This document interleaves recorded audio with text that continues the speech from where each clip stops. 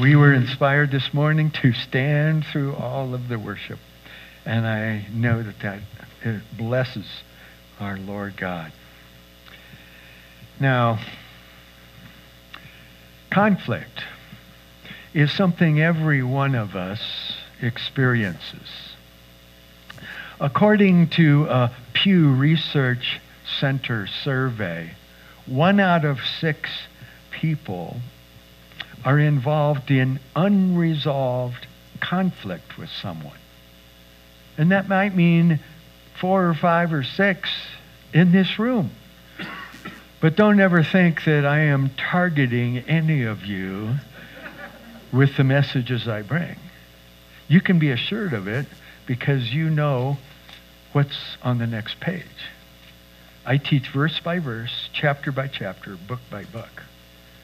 But open your heart to see if God might be speaking to you in this message this morning. Now, the National Health Institute says ongoing conflict causes anxiety, stress, insomnia, and depression.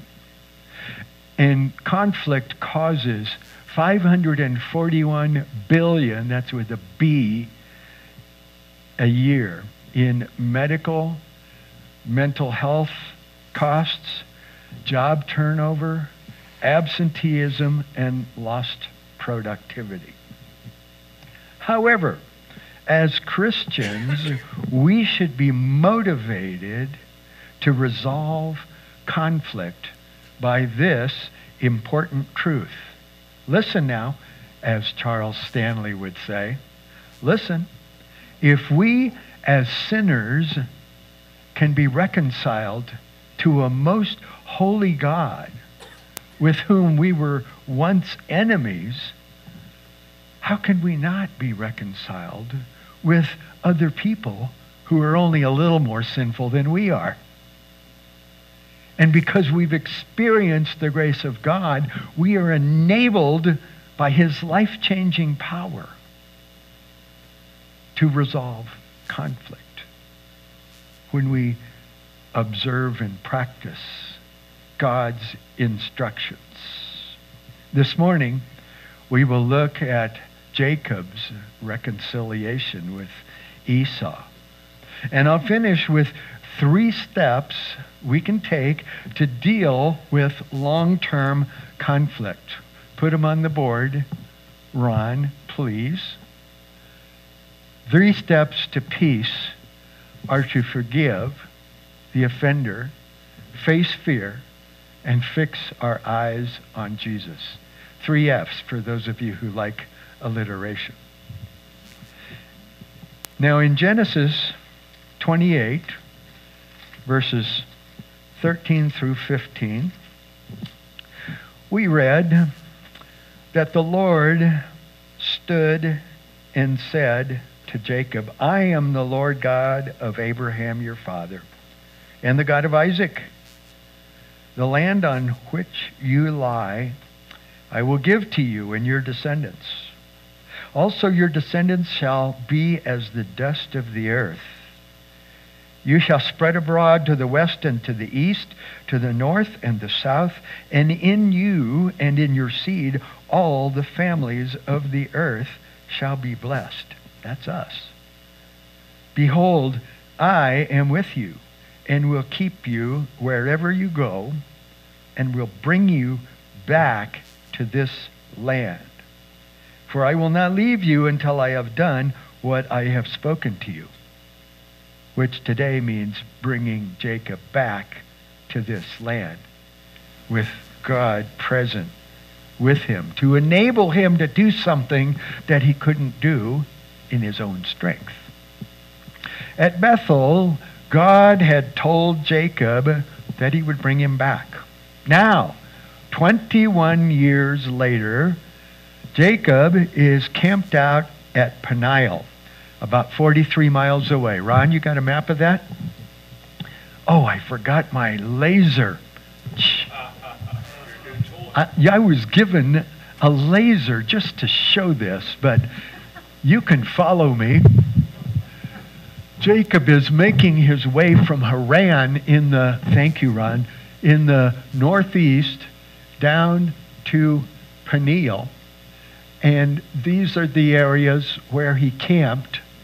We'll talk about Succoth, and eventually he'll get to Shechem, which you see is across the Jordan River and into the land of Canaan, which God had promised to him.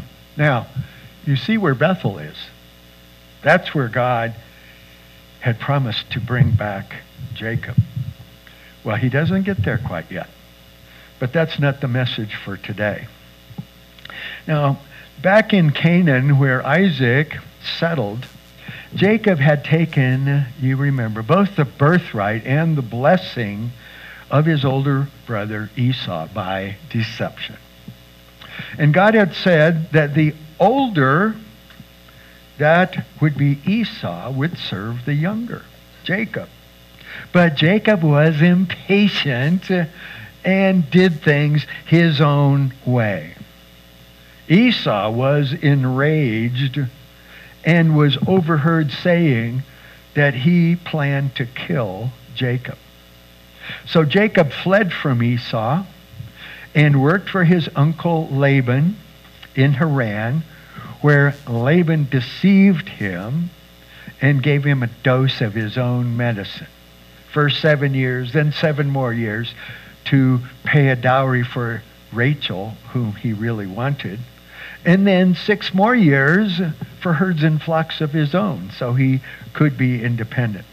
Then God told him to return to Canaan, and he fled from Laban. But Laban caught up with him and threatened to take everything he had. But God warned Laban in a dream not to harm Jacob. Now, Jacob should have learned something from this. As Jacob makes his way southwest toward Canaan, he fears he will run into Esau, who was the prince of desert marauders east of the Jordan River. In chapter 32, we read about how Jacob sent messengers with gifts ahead of him to Esau in an attempt to appease him. The messengers met Esau and returned with a report that Esau was coming with 400 men and no friendly dinner invitation. So Jacob, it says, was greatly afraid and distressed. Now that night, Jacob sent all his servants, animals, wives, and children across the Jabbok River toward Esau.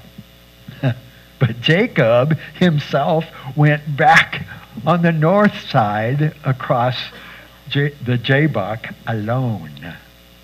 And there he was confronted by the angel of the Lord for his cowardice and lack of faith. Jacob was not quick to surrender, and he wrestled with the angel of the Lord until dawn. I imagine God was not happy that after he had protected Jacob from Laban, that now Jacob was afraid of Esau. Come on, guy, let's get this. Worse than being afraid, Jacob put everyone else in danger between him and Esau, and he stayed behind. Now in this wrestling match, you remember, God could have destroyed Jacob. He could have rendered him helpless by not only dislocating one hip, but dislocating the other hip and both shoulders. Instead, I believe God was patient with Jacob, waiting for him to exhaust himself and surrender. And so it is with us. Verse 28 actually says that Jacob prevailed. Remember that? But only because God let him prevail after he opposed him. Then God blessed Jacob with a name change from Jacob to Israel. Remember? Israel means wrestles with God. And this should remind Jacob for the rest of his life about the time he wrestled with God. God let him live. And this is a turning point in his life. But like for many of us, a turning point starts us in the right direction, but we sometimes take detours. But we can find our way as we follow God.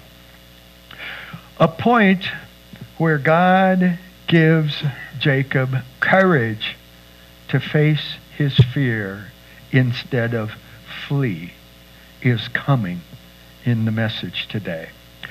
We read in James 1 and Romans 5 about how facing trials strengthens our faith.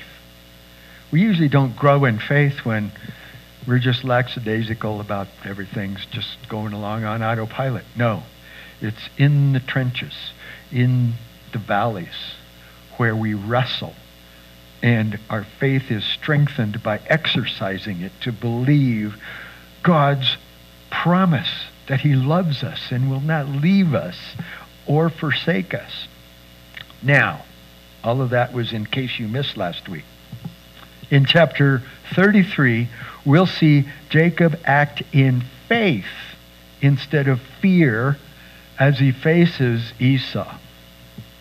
And we'll also learn some lessons about the importance of humility in reconciliation as a path to peace in our lives. Now, some years ago, when Cheryl and I lived in Woodland Park, we had a conflict with a tenant in our rental property, which we don't have anymore, thank God. Instead of complying with the rental agreement, the tenants gave me notice on the last day of the month, when the next month's rent was due, that they were not going to pay the next month's rent because they were moving out, and that we could just keep their deposit, which, by the way, was only 1/4 of the rent. They said we could just keep that and that should take care of everything until I inspected the house. Well, they ended up staying all month, and when I inspected it, there were holes in the wall, torn window coverings, stained carpet, and one room painted all black. Imagine how much paint that took. I sent them a bill for the cost of damage plus the extra month of occupancy they had. Now, there could have been a late fee also, but in addition, we'd be losing rent for another month, during which time I had to clean it up and do repairs and get a new renter. So altogether, we probably lost $2,000, and in the 80s, that was a lot of money, wasn't it? Now, the old tenants, they said they couldn't pay because they had to pay deposits on the new place, and we were old history. I reminded them that they signed a contract and were liable, and they threatened to file a complaint against me for harassment. Now, I'm a generous person, but I hate to be cheated. I'd rather give willingly, out of the joy of doing so. Now, this is a case I'm sure I could have won, and at one time I wanted to be a lawyer. God had different plans for me. Thank you, Sandy. But this was robbing me of sleep and peace. These people actually said that they were Christians and that a brother shouldn't take another brother to court. I had no peace about this, but they were right about what the Word of God said in the book of 1 Corinthians. It is chapter 6, not 7. I correct myself from Bible study. Chapter 6, verse 1 of 1 Corinthians. Dare any of you, having a matter against another, go to law before the unrighteous and not before the saints? So there I was with a dilemma. And God prompted me to forgive them.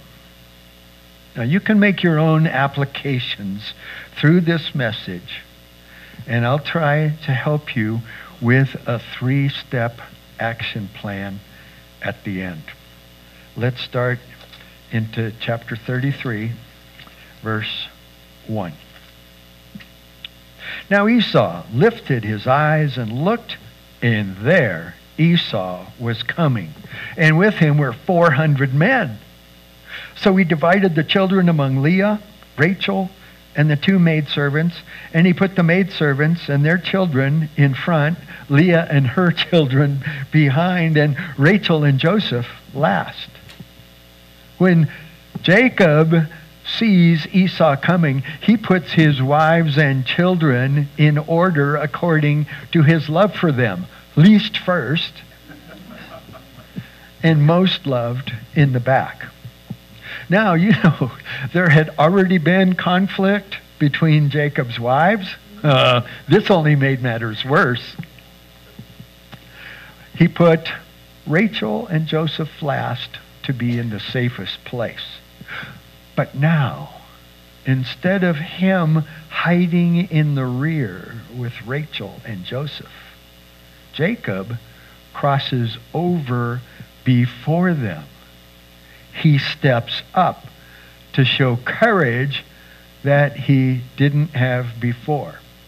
As Charles Stanley would say, now listen, verse 3, then he crossed over before them and bowed himself to the ground 7 times until he came near to his brother. Jacob approaches Esau with deference and humility. It was the custom in those days when entering the court of a ruler to bow 7 times when approaching. Indeed, Esau had become a prince of the desert, a formidable personality. He ruled the land of Edom. He was one to be feared, aside from the possibility that he might take revenge for Jacob's offense toward him in the way that he took his birthright and his blessing, even though God had told him it would be his. But Esau's greeting to Jacob was a total surprise. Read verse 4. Esau ran to him and embraced him and fell on his neck and kissed him, and they wept. Here is reconciliation. It didn't even have to go another step. It is a reconciliation that exceeds Jacob's expectations. The last words that Jacob heard 21 years before in Canaan from Esau were murderous threats. So what caused Esau's heart to change? I believe it was God's doing. God softened Esau's heart, perhaps even after Jacob had sent his messengers and the 550 animals as a gift and restitution for Esau's expected anger. Now we know God warned Laban in a dream to do no harm to Jacob. Perhaps God warmed Esau's heart and melted his anger. We never know what God might be doing with other people, even people who don't believe in him. Even people who feel very justified in their anger toward us. But let's read on. Verse 5. And he lifted his eyes and saw the women and children, Esau did, and said, "Who are these with you?" So he said, "The children whom God has graciously given your servant." Then the maidservants came near, they and their children, and bowed down. And Leah also came near with her children, and they bowed down. And afterward, Joseph and Rachel came near, and they bowed down. Jacob gives testimony to how God has blessed him. And all of his family show respect to Esau, which tells us that Jacob was not bad-mouthing Esau toward them. Verse 8. Then Esau said, "What do you mean by all this company, the 550 animals that he'd already sent?" And he said, Jacob said, "These are to find favor in the sight of my Lord." But Esau said, "I have enough, my brother. Keep what you have for yourself." And Jacob said, "No, please, if I have now found favor in your sight, then receive my present from my hand, inasmuch as I have seen your face as though I had seen the face of God, and you were pleased with me. Please take my blessing that is brought to you, because God has dealt graciously with me, and because I have enough." So Jacob urged him, and Esau took it. Now, two things are noteworthy here. First, gift giving in that culture was a gesture of friendship. Now, originally, Jacob offered all these animals to Esau as restitution. But now, with Esau's friendly greeting, it seemed unnecessary. But Jacob urged Esau to accept the gift now as a gesture of friendship rather than restitution. In that culture, to reject a gift offered was an offense and a rejection of friendship. So Esau accepts. The second point is that both Esau and Jacob say they have enough. Now, it doesn't appear this way, but let me tell you that the word Jacob uses that is translated enough is actually a different word than the one used about Jacob. The one used, Esau, the one that's used for Jacob means all, not just enough. Now, at this point in his faith journey, having all his needs makes it possible for him to be generous. Luke 6:38 says, "Give, and it shall be given to you. Good measure, pressed down, shaken together, and running over." And so we have all that we need from our Heavenly Father, and are able in the same way to give. This is important because Jacob had learned to be content with what God had provided. Having this attitude within us is important in reconciliation. Jacob could give to Esau in restitution and friendship without it feeling like a loss, because he knew God's blessing was on him. He knew that, and he had seen that God provided him all of his needs. And furthermore, that reconciliation was worth the sacrifice for peace. Verse 12. Then Esau said, "Let us take our journey." Let us. "Let us go, and I will go before you." But Jacob said to him, "My Lord knows that the children are weak, and the flocks and herds which are nursing are with me. And if the men should drive them hard one day, all the flock will die. Please let my Lord go on ahead before his servant. I will lead on slowly at a pace which the livestock that go before me and the children are able to endure, until I come to my Lord in Seir." And Esau said, Now, let me leave with you instead some of the men who are with me. But Jacob said, oh, no, what need is there? Let me find favor in the sight of my Lord, and don't bother. So Esau returned that day on his way to Seir. Esau seems to be expecting that Jacob is going to continue with him to Seir. And Jacob doesn't correct him. Seir is in Edom, on the south and south and east of the Dead Sea and the Jordan River. But God had told Jacob to return to Canaan. So Jacob makes an excuse to travel separately from Esau.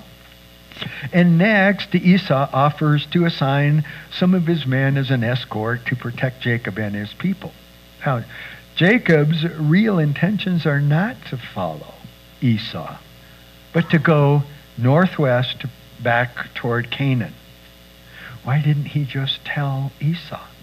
Does that ever happen to us? We don't want to mess up a good thing? Well, he might not have wanted to hurt Esau's feelings after such a warm reunion. He might not have been able to say thanks, but no thanks. Furthermore, he might not have wanted to tell Esau that he wanted to return to the inheritance that he had stolen from him, if you remember. But instead of going directly to Canaan, Jacob makes a lengthy stop at Succoth. In 31:13, God had told Jacob to leave Haran and return to the land of his family. But he stopped short. Do we ever stop short of complete obedience? I'm going that direction, God, and getting comfortable right where we are instead of finishing. Yeah, okay, thank you. At least I'm seeing eyeballs with those nods. That's good. So even though Jacob is learning to trust and obey God, he has a minor relapse here that will lead to trouble that you'll read about next week. Now, verse 17 says, Jacob journeyed to Succoth, built himself a house, and made booths for his livestock. Therefore, the name of the place is called Succoth. Succoth, brothers and sisters, is on the east side of the Jordan River, outside of Canaan. So what's this? Building houses. Succoth means booths and shelters. In other words, a more permanent dwelling than a tent. In building a house and stables, it seemed that Jacob's intended to stay for a while in Succoth. And some length of time must have passed before Jacob gets moving again to Canaan. Verse 18, then Jacob came safely to the city of Shechem. This is like an epilogue. Some time has passed. Shechem, which is in the land of Canaan, when he came from Padan Aram, and he pitched his tent before the city. And he bought the parcel of land where he pitched his tent from the children of Hamor, Shechem's father, for 100 pieces of money. There he erected an altar and called it El Elohi Israel. These verses are sort of a summary epilogue to Jacob's 21-year sojourn from Canaan to Haran and back again. Now, although Jacob is now in the land of Canaan, he's still not all the way into Bethel, which is the land of his family that God had told him to return to, about 20 more miles. Now, there's no indication that Jacob had bought the land where he had built the house in Succoth, but now he does buy land and erects an altar in Shechem. Jacob called the place of the altar God, the God of Israel. Remember, Jacob is now Israel. Jacob had built altars before. Now, this practice began when he first fled from Esau and had this dream about the angels going up and down the ladders. And he named the place before Bethel, which means house of God. Now, before Jacob gets back to Bethel and his family home, he will experience another conflict. And this time with the people of Shechem. Shechem, by the way, means back. And this is a place of backsliding, where Jacob's sons commit a cruel deception that you're going to read about next week. But we'll stop here today. What does God expect from us in a conflict situation? How does he want us to respond? Well, a good place to begin is prayer. Yes, thank you. Then there are 3 steps to gaining freedom from fear, frustration, and failure. Oh, there's 3 more F's. And these things often come from conflict. The 3 steps are to forgive, to face, and to fix our eyes on Jesus. Listen now. Number 1, forgiving is the first step to freedom. This is important because when we harbor bitterness and resentment, we can be robbed of the peace Jesus came and promised to put in our hearts, especially if we obsess about the wrong that we have suffered.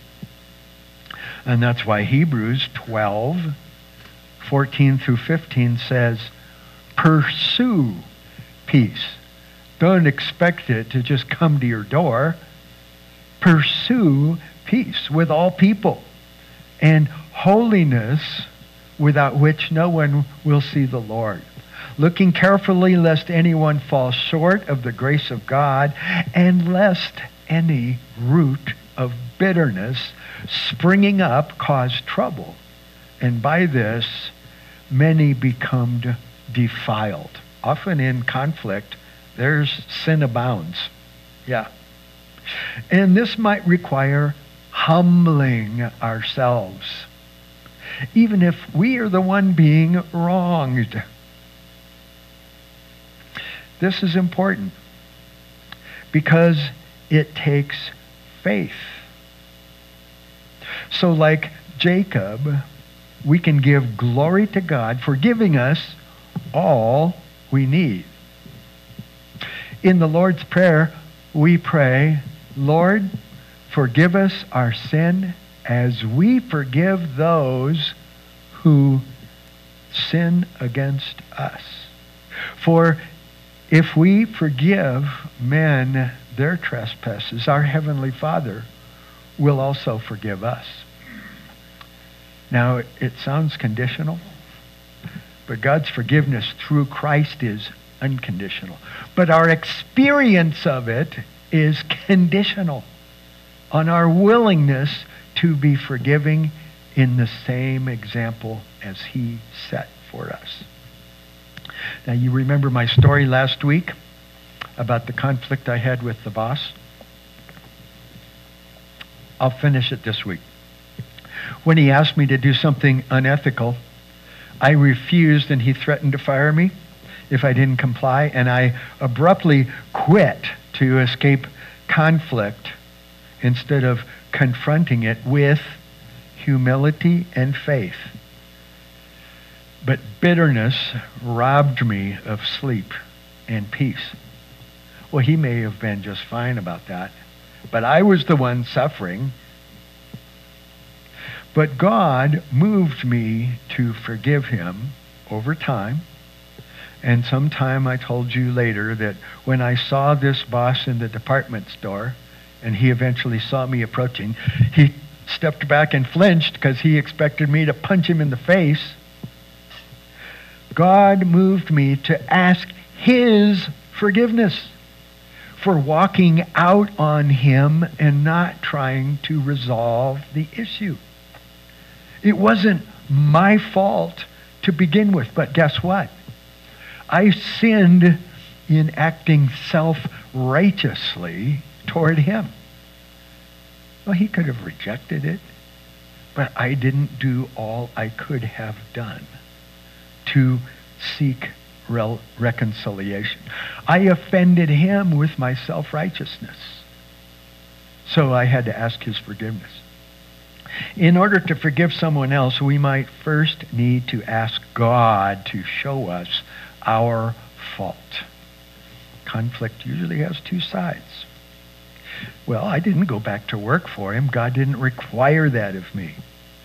But we were reconciled, and there was no more bitterness that defiled me. After reconciling with Esau, Jacob didn't go back with Esau to Edom. God didn't require of him. Reconciling doesn't mean that we have to go back to the way things were before. We don't have to go back to being with the other person. 3 years ago, my own brother rejected me for no specific reason except our faith, and he cut off all communication. We're reconciled now, but we don't hang out together, and that's okay. There's no bitterness. There's no grudges. And the unpaid debt of our former tenant who cheated us is forgiven and reconciled. God has restored to us more than we have lost. We have all that we need in Christ. Now, I didn't have to invite the tenant who burned me to move back in. God didn't require that of me. I didn't have to give him a good reference as a landlord because, after all, that might cause another landlord to get burned. We reap what we sow, and we're honest about it. But reconciliation might simply mean putting away wrath and forgiving, regardless of fault. Was that just number one? Okay, we'll make it. If you're taking notes, here's the second one. F word is facing fear, the second step to freedom. Now, our natural tendency is what? Fight or flight? Normal? Okay, we've all experienced that. We either fight for our rights or we take flight to safety. It was Jacob's natural tendency to take flight. He could have just turned west before he got to Esau and gone toward Canaan instead of across the Jabbok River. Maybe he would have avoided Esau altogether. But he wouldn't have peace and freedom. He'd still have sleepless nights wondering if some night Esau was going to sneak up on him and kill him. Notice that in all of these steps I'm going to give you, they are active and not passive. We no longer, brothers and sisters, have to live on autopilot according to our natural tendencies. We have alternatives to fight or flight. 1 Corinthians 5:17 says, if anyone is in Christ, he is a new creation. Old things are passed away, and behold, all things have become new. Now we walk in the Spirit and not in the flesh, as Galatians 5:16 says. so instead of going ahead and doing things our own way, according to the natural tendencies of the old self, we need to ask God for courage and humility to face fear and seek reconciliation. Fleeing from or ignoring a conflict doesn't give us freedom, and we need God's help to face it. Now, having peace sometimes requires that we take the initiative to reconcile. If we flee instead of facing our fears, they tend to haunt us. Psalm 34:13 says we must seek peace and pursue it. Romans 14:19 says, let us pursue the things which make for peace. Notice these are action words directing us to take initiative. We may have to confront the source of our conflict with humility and contrition. Romans 12:18 says, if possible, so far as it depends on you, be at peace with all men. Now, wouldn't you be willing to show some humility and contrition if it led to peace and freedom from stress, anxiety, and insomnia? That's the blessing that God gave to Jacob after Jacob faced his fear.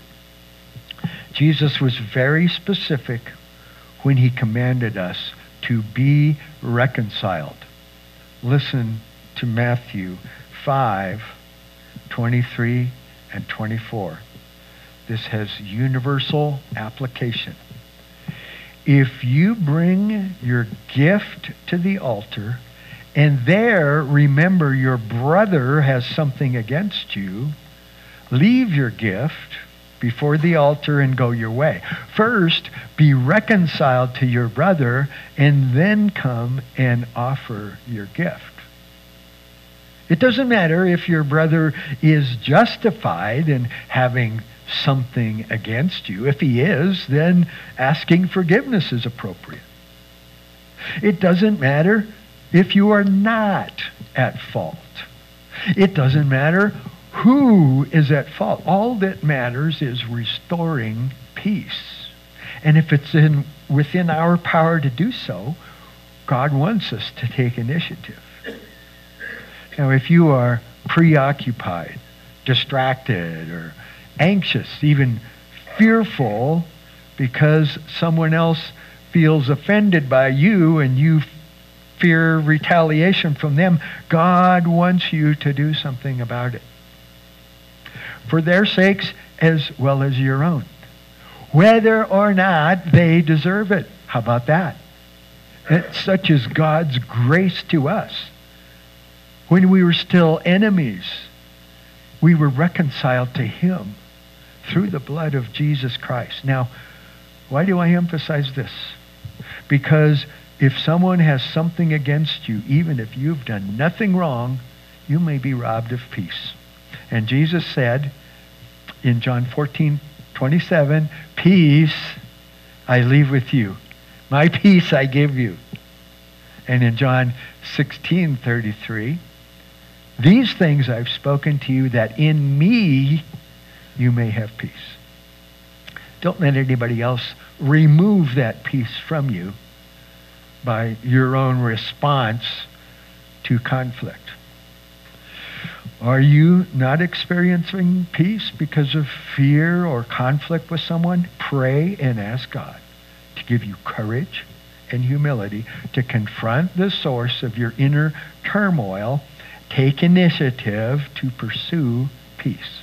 Now, we've taken the first two steps, forgive and face, and there's one more. The third step to freedom is to fix our eyes on Jesus. After forgiving the offender and facing our fear, the last thing, as Hebrews 12:2 says, is to look unto Jesus, the author and finisher of our faith. As I mentioned, James 1 and James 5 talk about how trials strengthen our faith to endure and do such things that in our natural selves would be impossible. Psalm 119 in the English Standard Version says, I will meditate on your precepts, O God, and fix my eyes on your ways. Hebrews 3:1 in the NIV says, fix your thoughts on Jesus. And 1 Chronicles 29 says, we should fix our hearts on God. Pretty comprehensive, right?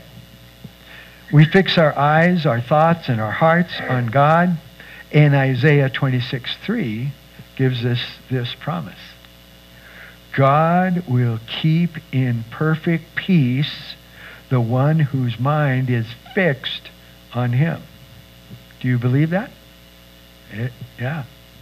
If you've experienced that, you know it can be true. Now, there are times when no matter what we do, we cannot resolve a conflict. That's when we give it to God and we leave it there. We have to lay it on the altar and leave it there. 1 Peter 5:7 says, humble yourselves under the mighty hand of God, that he may exalt you at the proper time, casting all your cares upon him, because he cares for you. God may be working in ways that you don't even know for your good. Remember, God warned Laban not to harm Jacob, and he made a treaty with him. And it seems God warmed Esau's heart to forgive Jacob when he saw Jacob's humility and willingness to make a concession that he at that time didn't even need.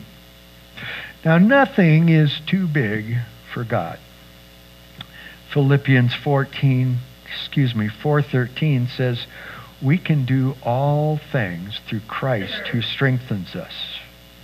And while he may be working in others in ways we do not know, he may also be working in us to make us more like Christ. So I urge you this morning, if you're suffering stress, anxiety, fear, sleeplessness, or depression, pray and take these 3 steps. Forgive, face, and fix your eyes on Jesus. Grace to you and peace from God our Father and the Lord Jesus Christ. Let's pray. Father God, this is such an important instruction from you. We pray that you would apply it to our lives by your Holy Spirit so that it may be accomplished to make us more like you, more like what we see and know in the Lord Jesus Christ.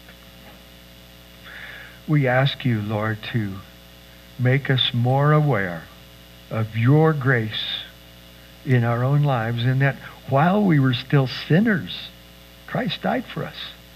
And you took initiative to reconcile us to yourself. Help us to follow your example and take initiative where you direct us to be reconciled and experience your peace. In Jesus' name, amen.